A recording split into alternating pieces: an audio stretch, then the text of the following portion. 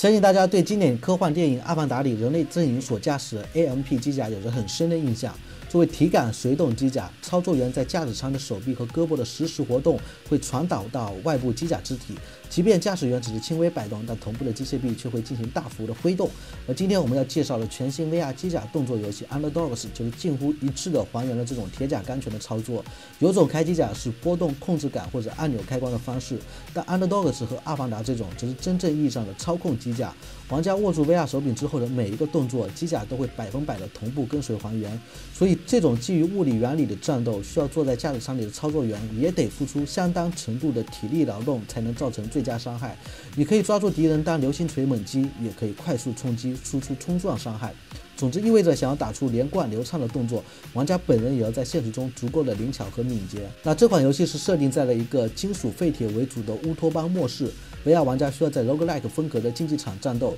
与各种机械化的怪物展开对决，直到战胜各路 BOSS。如果大家还有印象，3个月前我就测试过这款游戏的内部 demo， 当时只能用单一机甲的套装去玩无尽挑战模式。现在游戏即将在26号凌晨正式解锁上线 Quest 商店和 Steam VR， 完整版会有一个主线剧情模式，玩家会在流程中慢慢的解锁一系列机甲部件、攻击武器和升级套件，所以这一类游戏还是非常需要中文的。那游戏开发者反馈是说，已经找了翻译团队进行汉化，但是要在之后的更新里才能添加。不过要玩首发的大家也不用担心，咱们的小伙伴世界任意门自己准备了一份汉化的文本资料，大家可以进社群领取。同时群里面还有针对 Underdogs 上线的游戏活动，感兴趣的朋友到时候可以参与赢取 VR 游戏key和steam充值卡。那接下来我就以新玩家进入游戏的初遇视角来给大家过一遍流程，然后到时候大伙配合着汉化资料就能够快速的上手。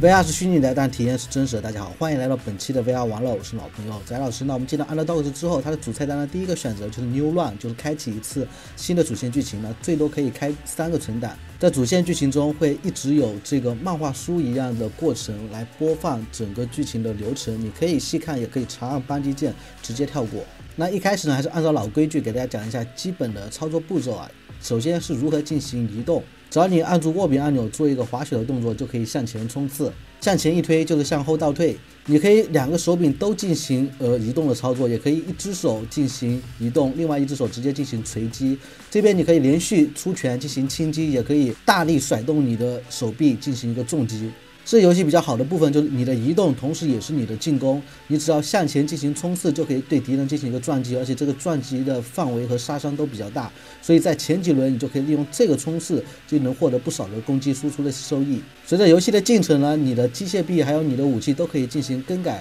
比如说我接下来这里就安装了一个机械爪钩，它可以远距离的抓住敌人，直接让你实现这个先手攻击的一个主动优势。竞技场里面呢还会有很多这种装置陷阱，比如左边的这个绞肉器，我抓住敌人就可以把它扔到这个绞肉器里面，直接利用这个绞肉器快速的这个杀伤敌人，自己就可以省了很多力气。在这个游戏里，除了 BOSS 战以外的关卡，利用好这些场景机关，比你直接盲力输出来的有效的多。那每轮我们的竞技场战斗结束之后，就会有一个战利品供我们选择，这些战利品会涉及到金钱、装备、武器、机甲部件等等，这些会在视频的后半段再给大家深入。游戏里的故事时间呢是按一天一天算的，你完成1轮竞技场的战斗之后，就会进入第2天。第2天又分早上、中午、晚上和战斗，在早上、中午和晚上，你都会有3次做选择的机会。这一部分就有点像我玩大富翁的那种棋牌经营游戏。我这边是从抢劫和修理当中选择了修理，在修理店这边你可以购买回血的道具。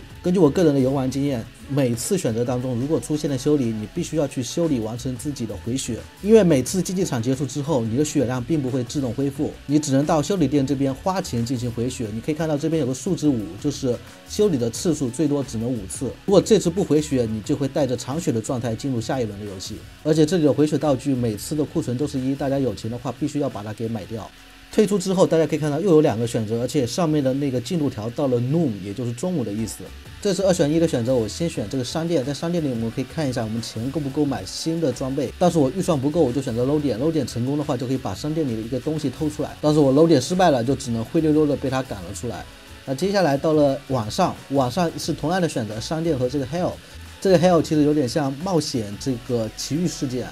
每次的事件都是未知的，但基本上是你能够得到一个道具为主，但是偶尔也会遇到负面事件啊，比如说你被人抢劫了，那你的机甲属性就会被强行的削弱。所以 Underdogs 比起其他的肉鸽游戏啊，加了这种经营模拟的流程之后，就会变得不那么的单调。最后第4次的选择呢，其实就直接进入战斗环节，它的战利品的属性是不一样的，你可以根据自己的需求进行选择。在进入战斗之前，我们要对自己的装备进行一个整顿。大家可以看到机甲分成3个部分，你的左右机械臂和左右机械臂所附带的武器，中间呢是你的驾驶舱和你的冲撞栏杆。这6个东西呢被我们称之为机甲部件，其中你的驾驶舱和你的机械臂是带有血量的。你可以在你的物品栏选择相应的物品进行一个操作。第一类物品就是你的升级套件，你可以直接丢到相应的这个部件上面，它就会对你这个部件的基础属性进行一个提升，那相应的你的道具就会直接少掉。比如大家现在看到我的物品栏4个就变成了2个。然后还有一种物品呢是附加组件，这一类呢你可以直接丢到这个部件的下面的这个方框里面，可以对它一个属性进行一个数值的提升。中间的驾驶舱和冲撞栏杆可以装3个，然后2个机械臂呢各只能装2个。第3类物品呢，就是直接进行部件的更换。比如说我现在这个机械臂换上去之后，我的血量就大大提升了。我这个机械臂有300的血，但常规的只有160的血。不同的机械部件是有等级的，黄色的是普通，蓝色的是珍稀，橙色的是稀有，红色的是传说级。这个等大家后面有了中文汉化之后，就能更细致的了解。那接下来给大家讲一下这个 BOSS 战的部分啊，基本上每5天就会遇到一次 BOSS。我觉得这个游戏的 BOSS 战难度还是挺大的，取决于它的容错率还是蛮低的。因为你一旦没打过去，对吧？没打过去之后，你就要重新从第1天开始，这个流程是蛮长的。所以说你不会像其他游戏那样可以直接的重新进到竞技场里面去挑战这个 BOSS， 你就需要很多的时间去了解它的弱点以及操作时候的背板。所以大家最好不要第一次遇到 BOSS 就忙着去输出啊，最好是依靠自己的走位去了解这个 BOSS 的这个弱点还有这个时机。尤其是这个突刺冲撞的攻击方式啊，在你打杂兵的时候是一个主要的攻击方式，但在打 BOSS 的时候基本上是无效的。如果你选择近身跟 BOSS 战斗，就很容易陷入被动的状况。那我个人呢，也就打败了第1个 BOSS， 然后就已经失败重新开始了好几次啊。根据国外 UP 主的描述，他们最多有一个人就是8个小时能够通关这个主线剧情，但是如果你的技术不行的话，可能时间需要更久，因为你每次死亡就要重新开始嘛。不过 Underdogs 除了这个剧情模式以外，还有这个无尽挑战模式啊。这个无尽挑战模式是这样的，你进去之后，它会让你选择你的3个存档中的其中1个机甲装备。所以如果你到了游戏后期解锁了非常多的装备部件道具之类的，你就可以在这个无尽挑战模式里面去试一下哪一套是你自己最喜欢最适合的。但是如果你在主线剧情模式中死亡了，你的这一套装备就会消失掉，你只能去玩另外一个存档里面的装备。所以说大家一定要在主线剧情模式中有一定的策略分析啊，不能盲干。那如果说这个游戏真的有一个缺陷的话，那就是没有多人模式。尤其是当你玩到了 BOSS 战的时候，你跟你体量一样大的机器人进行战斗，你会觉得特别的有那种压迫感。但是更多的时间里，其实你是在打那些机器小杂兵。所以如果这个游戏如果有一个多人模式，可以让你跟其他玩家驾驶同比例大小的机甲进行战斗，会非常的带感。